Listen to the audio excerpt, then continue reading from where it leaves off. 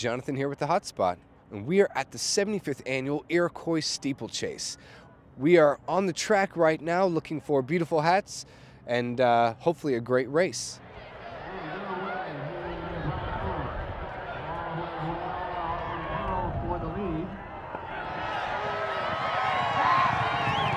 Heather Vincent here at Iroquois Steeplechase, and Heather, you are with Bank of America, correct? That is correct.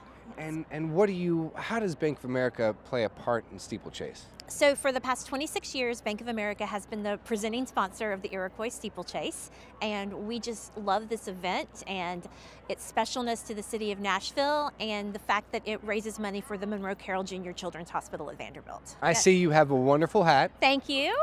That's great. Sometimes you always have to have a hat when you come out to Steeplechase.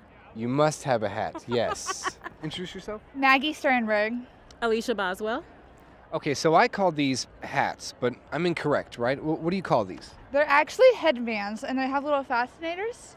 So it's really actually a headband, but it's just lipped on by a band. But right you would here. call them Fascinators. Like if you think of Kate Winslet, all the royalty in London, they wear fascinators.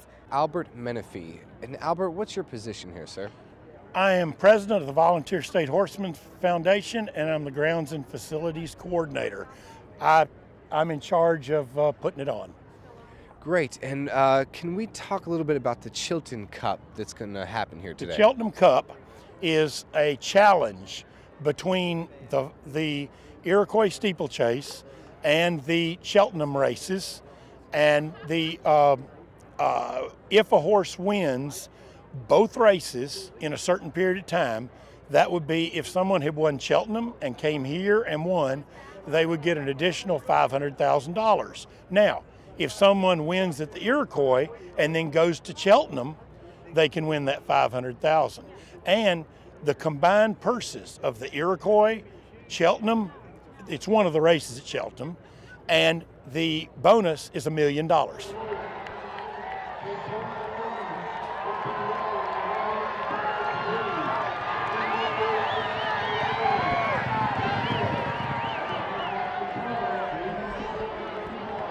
The Iroquois Steeplechase Trophy was purchased by Mason Hoagland, who was the founder of this race, from Cheltenham.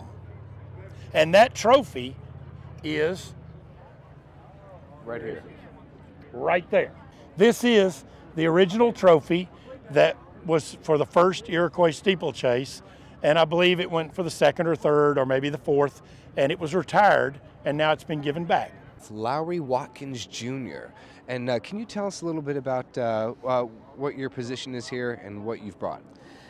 I brought the cup that my father retired in 1946 after winning the Iroquois 3 times, 1941, 1942, and 1946.